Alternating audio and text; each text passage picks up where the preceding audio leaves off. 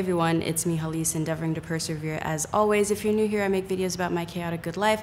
Subscribe, follow, social media, all of the things. So for this video, I'm partnering with Ana Luisa. I want to try to create just like a stylized jewelry like look, you know what I'm saying? Like just to have fun with it, you know?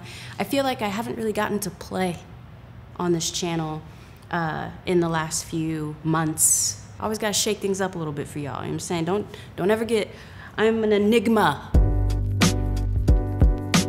So if you don't know who Ana Luisa is, they are an online jewelry store that creates these beautifully crafted pieces. I actually own quite a few of their pieces already. Shout out to them for sending me a few more, but I already own a lot of Ana Luisa jewelry, so the shoot is very easy for me to do. And what I really love about them is they're also carbon neutral from their packaging to how they create the jewelry itself, which I think is really awesome. So if by the end of this video you like some of the pieces you see, I will link to a fun little percentage off code in the description box and or floating around me for you to check it out. But let's get into this, all right? One thing I do love about this studio is the owner has given you a lot of different fun areas, backdrops to experiment with your photography, with your video, whatever you want to do. I don't know why, but I really like the texture, and I feel like even though I love the pink and blue combo over on that side of the wall, I feel like it's a smidge too busy because, you know, remember, this is supposed to be a jewelry ad. We're supposed to be focusing on the pieces and not necessarily the background or the person in them even. Like, it's actually not really about me. With this setup, I think I'm gonna go like boss business lady, but like still in tune with Mother Earth. That's the vibe I'm trying to give for this. I may or may not be reusing props and wardrobe from This Could Have Been an Email. For those of y'all who don't know, This Could Have Been an Email is the web series that I have on my channel. I had to buy all of the HR director's wardrobe and I couldn't take it back. So a few notes about how I'm going to shoot this. So I am gonna create like a look for video and then also a photo look as well. And so for the video side of this, I'm definitely gonna try to shoot 60 FPS, frames per second, so that way I can slow it down just a little bit in post and give, you know, again, ethereal vibes, giving you slight slow-mo, but not so slow that you're bored. So for the photo side of this, definitely gonna shoot raw, sure, but instead of having my aperture open like all the way, like 2.8 or something ridiculous, I'll probably actually have an aperture that's pretty closed off. So I'll need quite a bit of light because what I don't want to happen is, since I'm filming by myself, the camera is gonna want to focus in on me and my eye. That's actually one of the really neat things about Sony is its autofocus features are amazeballs. Gonna do that so that way it doesn't matter if the camera decides to focus on my eye. Most of everything in the field of plane of me should be in focus, so that way I can zoom and enhance in the photos if I want to.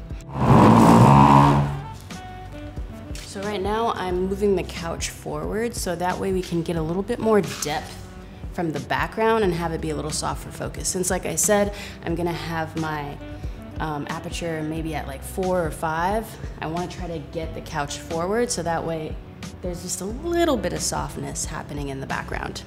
I'm actually also debating if I even want this couch altogether. I just saw a chair off to the side that I actually really like, so.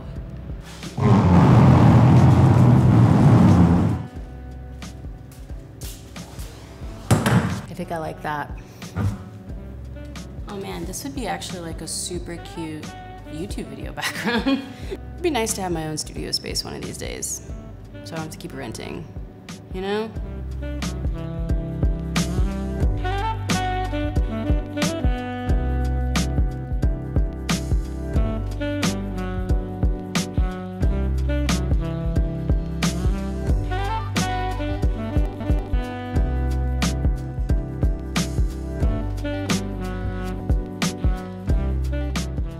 Oh my gosh, running out of time. But I think I definitely got enough to work with, but I do need to maybe reschedule and come back to get the other stuff I want to get. So I'm back day 2 of messing around and filming. I want to get right into it this time, and I want to try to do some interesting just hand I did end up investing in a Pro Mist filter. I know everyone has Pro Mist filters on now. Like, that's just a thing that everybody's doing. But I think it'll work for this. I actually think it'll be really good for this because it'll just soften everything that much more. Just give that high glam look, you know, that like soft glam glossy look. So I'm gonna play around with it and just see if it adds anything.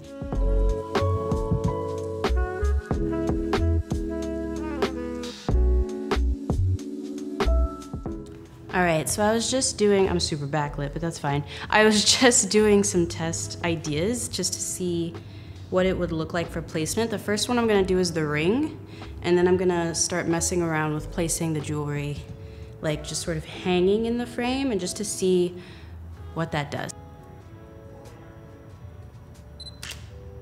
Ooh, think I got it. I actually really like this ring. It's their Chloe ring. It's really pretty. I actually wanted this ring because I thought it would make a really nice wedding band ring. This is their Lucy chain that they sent. And y'all have probably been seeing this chain in my videos for the last couple weeks actually, before this official video, but I love this chain. It's just like really bold.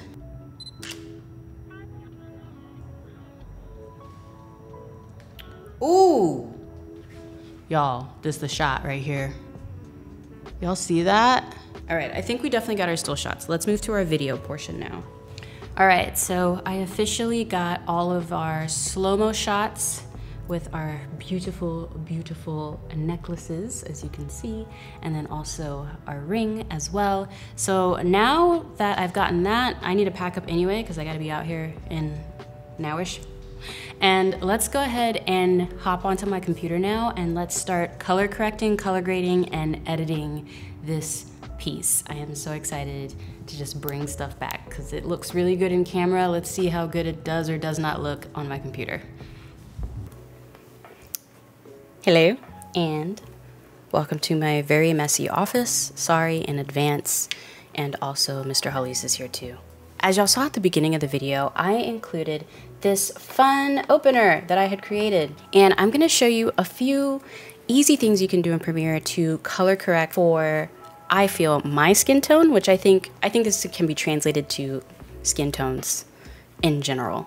And it's pretty straightforward. I'm gonna leave one in the color correction and color grading that I've already established for this, and then we're gonna make the other one be nothing and show you how I got there. So here it is, and we're gonna boop, delete it. So first off, this is where we started. That's our original picture, that's our original image. And something that I have started to use a lot in Premiere and actually really enjoy is their new auto color feature, which is right here at the top. If you have the latest version of Adobe Premiere Pro, it's up here at the top. You remember this auto thing used to actually be below it, like in this area. Now it's up there. So I'm gonna just hit auto and show you what it does. And you see what it just did. It just took a best guess of figuring out how to color balance everything. Now again, let's turn this off so you can see what it looked like before. So from there to here, that's where we're at. That's where we're starting off so far, okay? I don't hate that actually. I actually think it's really good. I'm just gonna tweak a couple of things. But one thing you can do with this auto feature that's also really cool is you can just intensify it and see what it does. So you can take it away and add it. And as you see, as I do that, you see how the image actually changes, and you also see what it's doing to adjust your image. So this can also be really cool if you don't really know a lot about color correction and color grading, but you just want to try, you know, just see what happens. I really enjoy the new auto color feature because of that. But I think this is good. I don't hate this. I do want to up the exposure just a smidge. And so I'm gonna look at my lumetri scopes when I do this. So you can see the bars of color are represented right there in my scopes. And then this, all of this, and you can see red is the prominent color, which makes sense because of my blazer, that's fine. But so since I am probably represented right around here, so I in here am right around there. So I want to bump the exposure up just a little bit. Yes. And from now, let's see what the original was. Okay, like, we're still not that far off. And you see, I've done this like incredibly quickly. So my secret sauce when color correcting my skin, and I think a lot of y'all have started to notice this in other videos. One, I've upped my lighting game for sure, like definitely work on lighting, but also in post, here is what I do to make the melanin be melanin. You know what I'm saying? Here's what I do. All right. So I keep my auto features the way I want. Maybe I make a couple tweaks, who knows, cool. Then I come down to my curves. And I know, like, if you're new to filmmaking and color correction in general, curves are scary. I get that. But I only focus on two aspects of the curves: hue versus saturation and hue versus luma. You can do so much with these so simply. So, okay, hue versus saturation. So this is like taking whatever color you reference and then saturating it. So making it more like, vibrant's not the right word because vibrancy is its own thing, but to help you understand, vibrancy, okay? So click, and I'm gonna click right around here. And so it shows me where those colors are represented in this hue. And then I'm gonna add a couple more dots, and I'm just gonna bump me up a little bit. Okay, just a little bit. And it's subtle, it's so subtle, but I think it really adds a lot. There is a bit, if you look really closely, there's a bit more of a vibrancy all over, like a saturation on my face and my skin overall. The next thing I do though, is I go down to my hue versus luma. And this is how the light is reflected on the skin, or on any object or any color for that matter. And so what I usually do is I go to the hue versus luma, and I click right where I can see how the light is just hitting my face just strongly, you know? So I hit that, and then I just dip it down a little bit. I just calm it down. Do you see how that just happened? Like it just boop. And I love this. I love doing this for a few reasons. I'm still learning how to light myself well. And I feel like I'm learning how to just not have too much harshness or too much this or that. And I feel like just by dropping the luma, dropping the representation of light in my image on a certain hue, balances my face's, balances the way my face is lit overall and evens it out.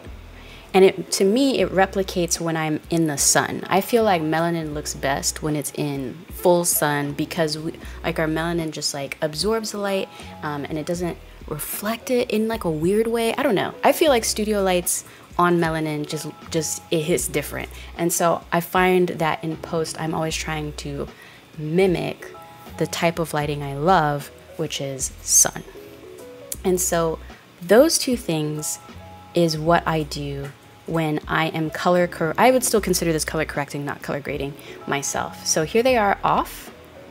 Okay, so there they are off. The two things I did, which again, you see here versus there, this is where we ended up originally. It's not bad. And then boom, witchcraft. Anyway, I just wanted to show y'all that that's what I do. Again, a big thank you to Ana Luisa for sending me these lovely, lovely pieces of jewelry. Thank you so much. If y'all are interested in purchasing any of Ana Luisa's jewelry, not just these pieces, check out the link in my description box and let me know in the comments below if you enjoyed this type of video, you would like to see some more stuff like this. Let me know, because I had a lot of fun making this actually. So big shout out to my Patreon producers, patreon.com/Halise. There you get early access to these videos as well as private weekly vlogs from me. It's a good time. I also now have YouTube Join available on this channel as well. Check that out if you're interested. I'll see you when I see you.